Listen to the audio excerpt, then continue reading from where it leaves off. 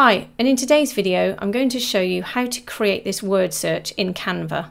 So the first thing we need to do is to go up to Create Design, click on the drop down, and for this particular demonstration I'm going to use an A4 document. So just click on that and then go over to Elements over here, go to the top here and just type in Table, click OK. Then go to the tables and just click and drag out a table, or just click on the table. And now we want to make this table roughly the width of the page that we want. So let's pull it out and you can see these pink lines that appear.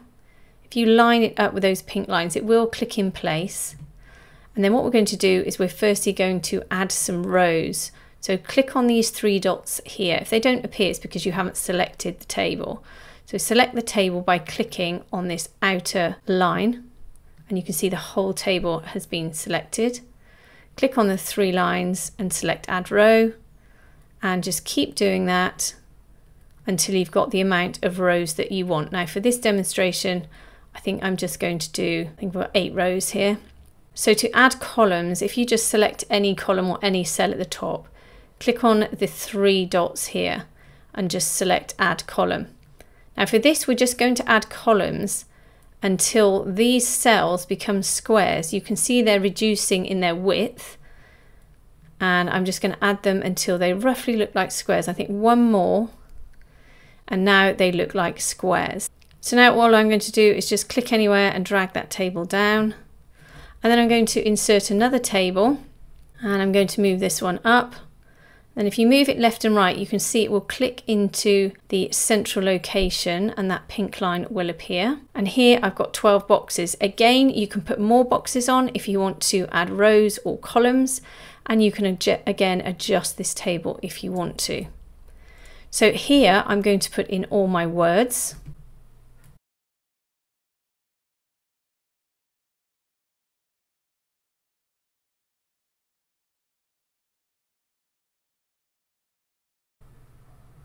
Once you've done that, you can see that with each of these tables that are inserted, the top row will always have bold text on it. And it's really easy to sort that out, but we're going to come and do all of that at the end because it will happen in here as well.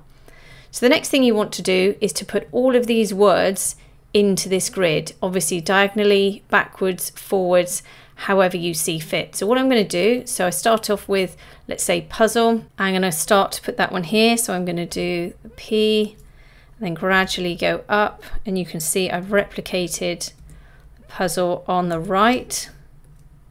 And then once I've done that, I'm just going to click on the puzzle cell here, go up to the color, and I'm going to turn it green. The reason I've done that is because then I know it's in the grid. There's nothing worse than putting them in and figuring out, well, have I put that one in, or I might not put it in, I don't know. So each time you insert a word, turn it green and you know it's in the puzzle. And then we'll come back at the end. I'll show you how to increase and decrease the font sizes, the font and the color, and then put the title in. So I'm just going to insert all the text now and speed up the video.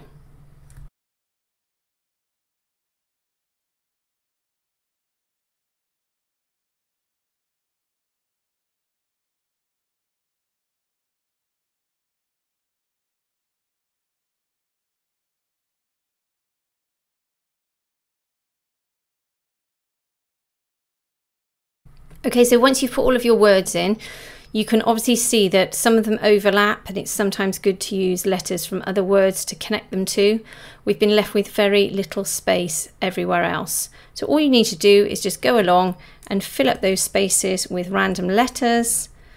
There's no rhyme or reason to it, just fill it up. And you can sometimes make it a little bit more tricky by adding letters that are the same as the word they're trying to find. You can double the letters, it really doesn't matter. Okay, perfect. Now once you're done, let's just move these up. You'll notice that I had to add another, let's just put a letter in there. I had to add another row to my grid because I was actually missing a row. As you can see over here, I had one more row, and I'm just trying to copy this grid over here. So now we've done that, let's concentrate on these fonts. So let's select the whole table, and then we can go up to the fonts here, and then let's choose a different font. And then if you click on the top row here and hold your shift key and click at the end here. You can select the entire row. You can see the bold has been selected, just deselect bold, and then reselect the entire table again by clicking on the outside of the table. And then we can go to this minus and add sign for the font and increase that font size. Just keep clicking and you'll see the font increase, and increase it to where you're happy. And then with this grid up here, I'm going to click on the outside. I'm going to go to text color, click on black, and again at the top, click, press shift, select the entire row, deselect bold, and then to remove these grid lines, select the grid, go to this icon here that says borders, go to this icon here that says border style, then click this icon here, and it will remove all of your border lines. You don't have to, but you can if you want to.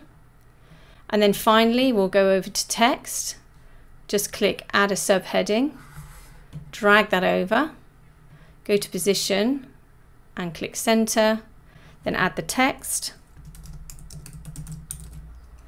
then deselect it, reselect it, go to underline, and then you can increase or decrease the size of this to suit your needs.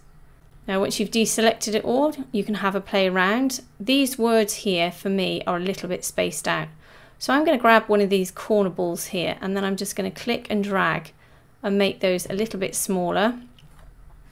Again, once the table is selected, I'm going to go to position, select center so that this is centered, and I'm just going to move this word search down a bit.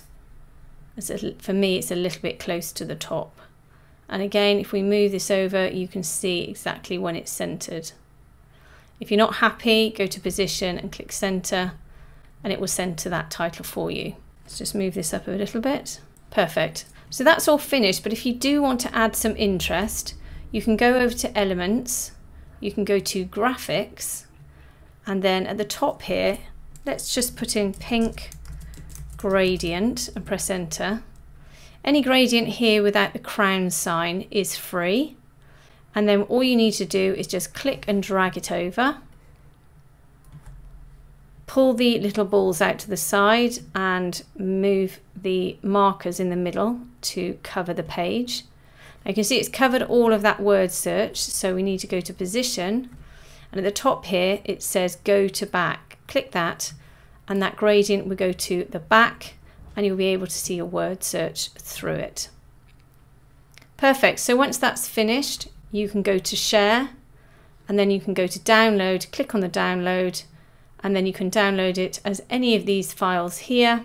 I would save as a JPEG, and then simply click download, and then here it will show you it's downloading. And then all you need to do is go to your downloads, and you can either print it off or use it for social media, websites, or email. So I hope that's helped you today. If it has, please like and subscribe, and have a great day.